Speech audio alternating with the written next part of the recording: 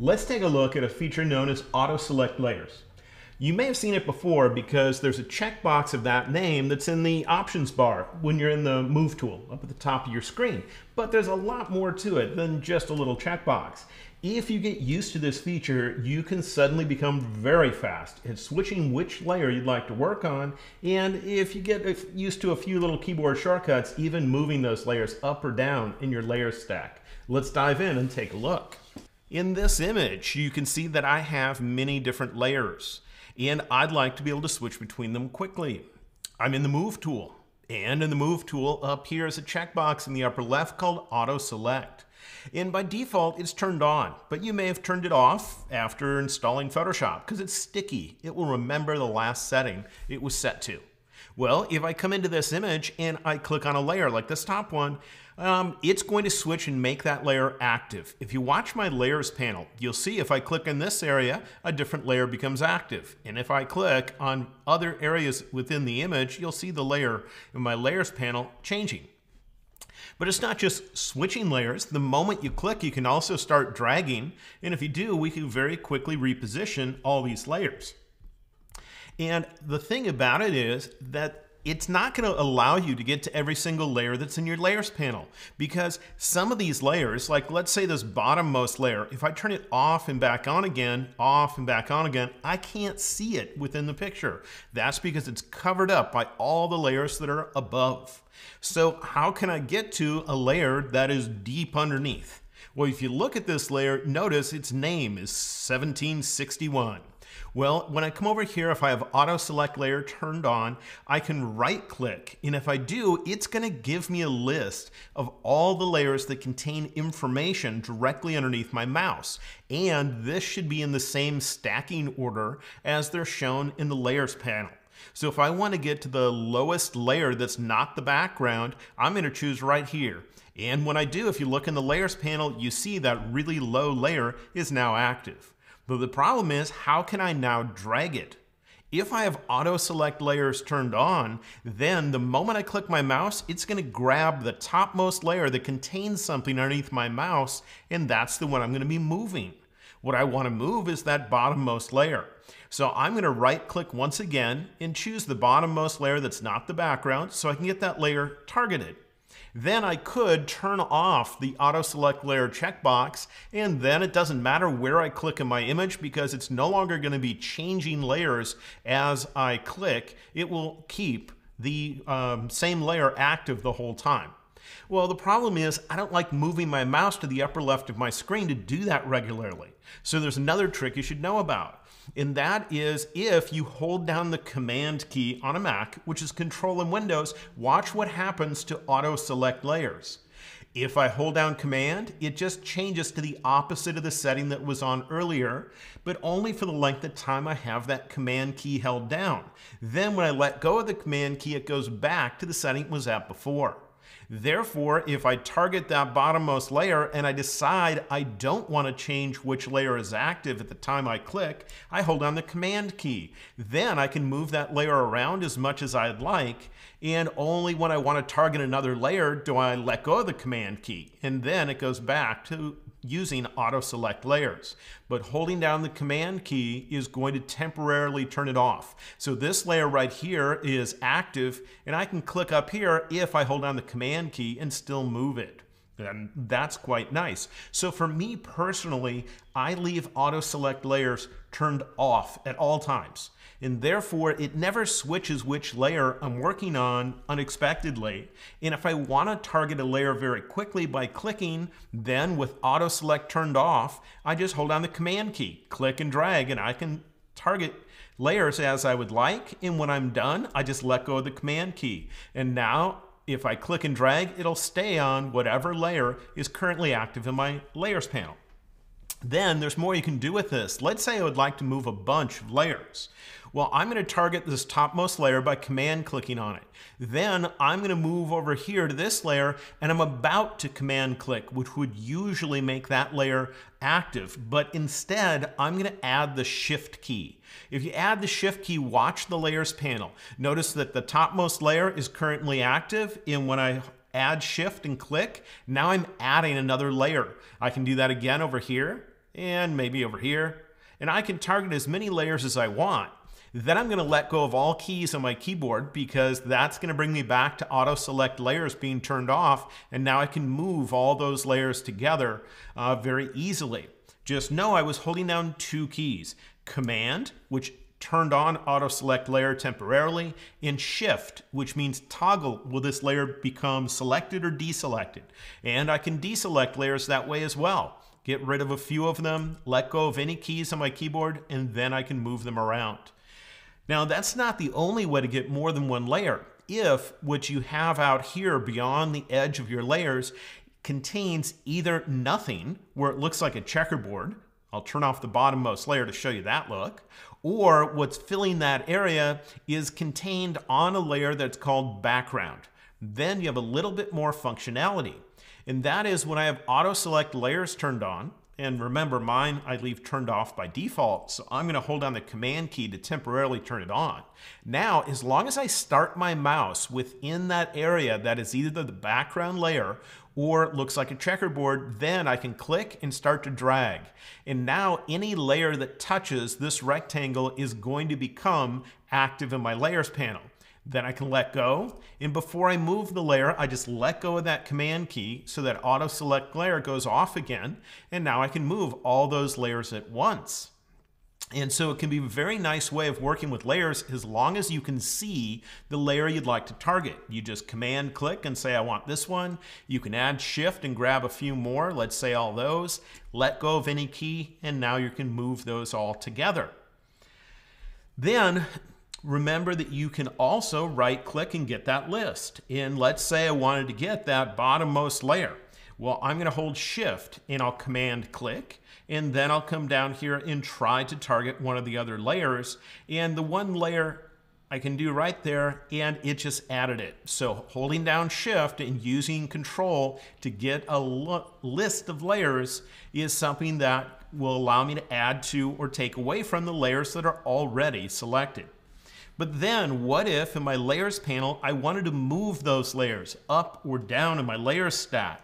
Well, if you look on your keyboard, there's usually square bracket keys. On my keyboard is right above the return key, just below the delete key, I see kind of half square icons. Let's say I target a layer, maybe the topmost one here, and then what I'm going to do is hold down the Command key on the Mac, Control on Windows, and I'm going to use the left bracket. And take a look at the layer in my layers panel. Look at its layer name. You see it ends in 5.1, and you see that layer ending in 5.1 moving down in my layers panel or moving up. That's because I'm holding down the Command key and I'm using those brackets.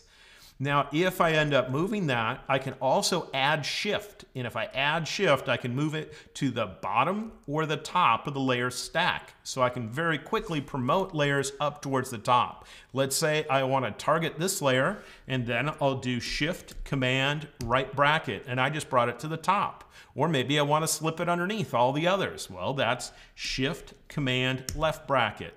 And so you can very quickly change the stacking order of all sorts of layers. I can grab more than one layer, just as we did before, and then use those same keyboard shortcuts to push them to the bottom of the stack or the top of the stack, and therefore easily manipulate my layers. Now, if you like using keyboard shortcuts like that, there are a few more, and that is if I, instead of using the Command key in those brackets, I use the Option key, which is Alt in Windows. Then watch my layers panel. I'm going to do Option and right bracket. And notice what it's doing. It's not moving a layer up in my layers panel. It is changing what layer is active.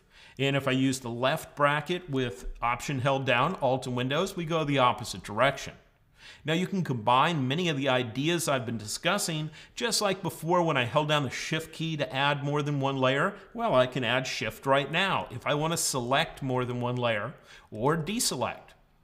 And so it's a very quick way of selecting layers. Then if I go back to holding down the Command key this time and then using the brackets, I can move all those layers up or down in my layers panel. This time adding Shift goes to the top or the bottom of my layers panel. And therefore we can very quickly change between our layers. Now there's a little more to this. Let's say that I were to come and take all of these layers and I decide to put them in a folder. That folder is known as a group, and if I have more than one layer selected at the time I click it, it will automatically put all those layers inside of the group. Then if I expand the group, I can see the layers that are contained within. Well, now it's a little bit different because up here you'll notice in my options bar it says auto select, and there's a pop-up menu afterwards that says layer.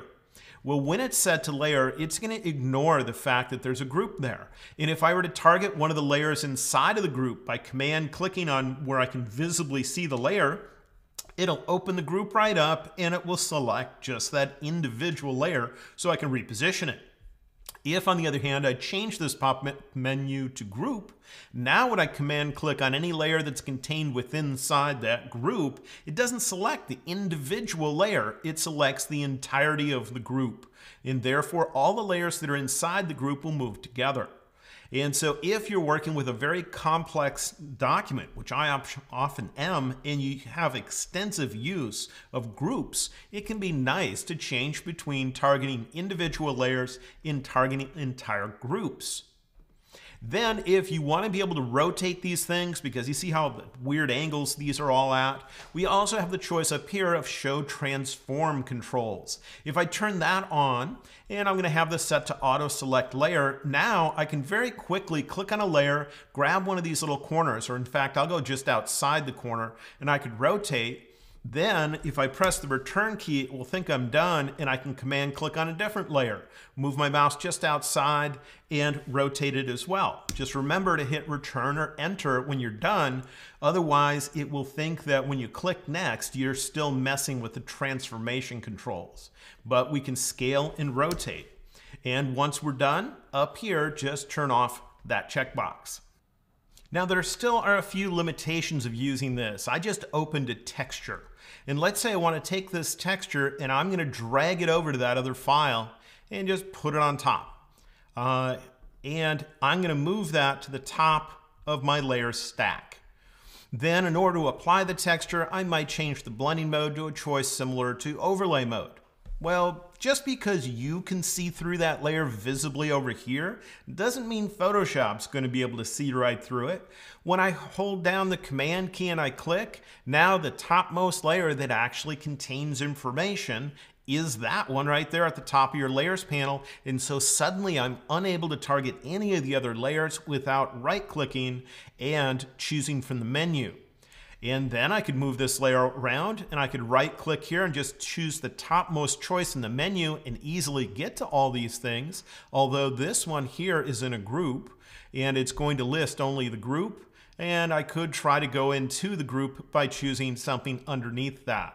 So if you right click and you see the word group, it means that layer is inside of a group with some others, but you'll find the layer indented right below the group name and you'll be able to target it. Then let's look at another limitation.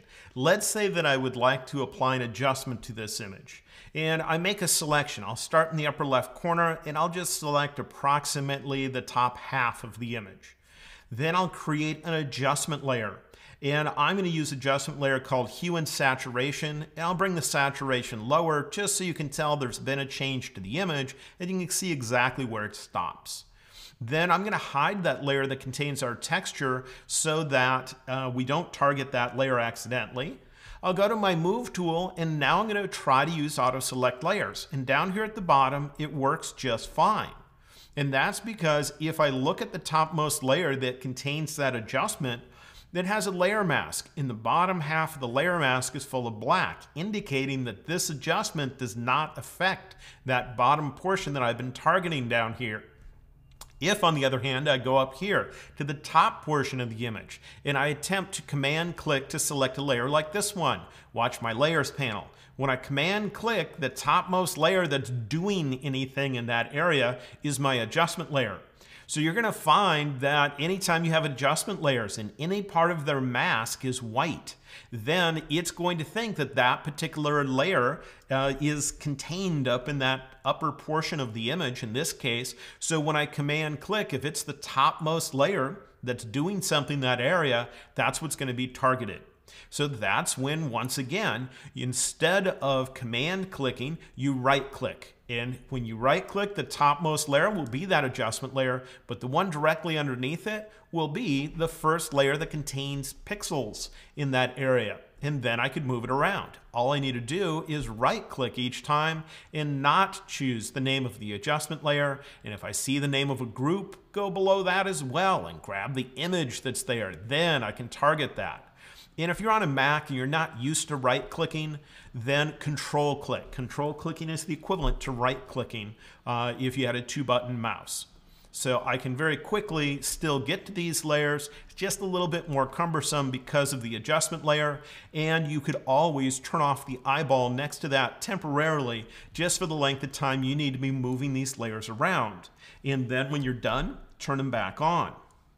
But if you practice a little bit using auto-select layers, you're going to find you can be dramatically faster and you no longer have to constantly stare at your layers panel.